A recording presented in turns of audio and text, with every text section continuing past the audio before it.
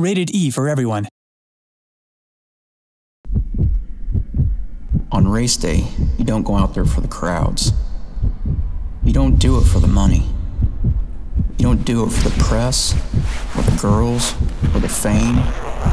Well, maybe for the girls. Definitely not for the press. You go out there because you're a driver, and you love what you do. You live for the feeling of tires on the track, the way the torque body slams you against the seat, the grip of your gloves on the wheel. And you want to show all those wannabe knuckleheads out there what it means to drive, how to find a line, when to open it up, and when to pull it back. You go out there to race. And you better be ready, 'cause I'm coming back.